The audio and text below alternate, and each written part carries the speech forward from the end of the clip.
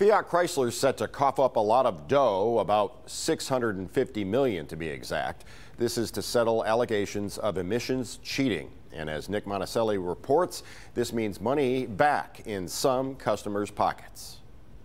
Good morning. This is significant for FCA considering they originally thought this could go into the billions of dollars. This settlement is $650 million, although FCA will not be admitting any wrongdoing in this case, and a portion of that settlement money will be sent to the vehicle owners.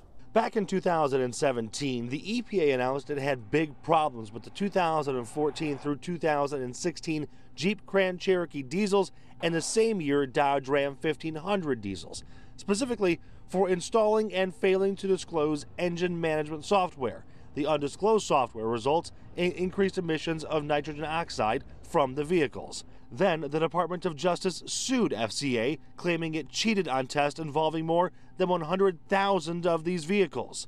Early on, FCA CEO Sergio Marchionne was quick to defend the automaker.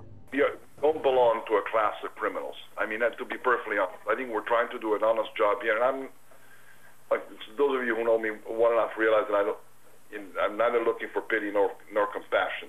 But the reality is that we're not trying to break the bloody law. Despite that, FCA has now agreed to pay up $657 million to settle allegations of cheating on emissions tests. Here's how the settlement breaks down. $305 million in penalties, $72 million to state attorney generals involved in the lawsuit, and $280 million to vehicle owners. That breaks down to approximately $2,800 per owner.